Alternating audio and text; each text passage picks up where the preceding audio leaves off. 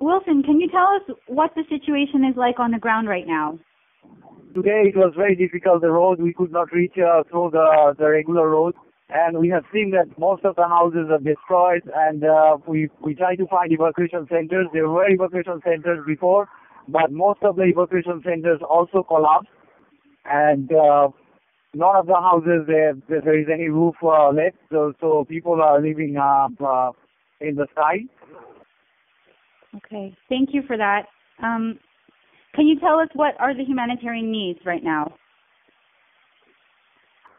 The needs, most of the need is the shelter.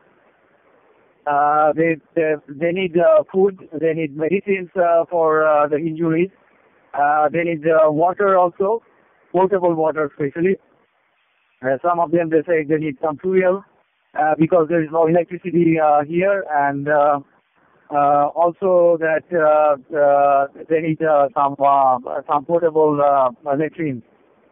Okay. What is the ICRC doing to respond? In this response, we are working very closely with the Philippine Red Cross, and already we have sent 5,500 families for them emergency food, hygiene items, cooking utensils like the cooking pots and the few other things, the jerry cans and tarpaulin. And also we provided them the medicine and some medical supplies.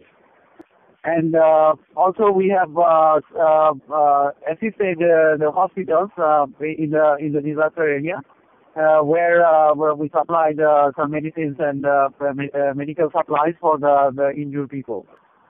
Okay, thank you very much, Wilson.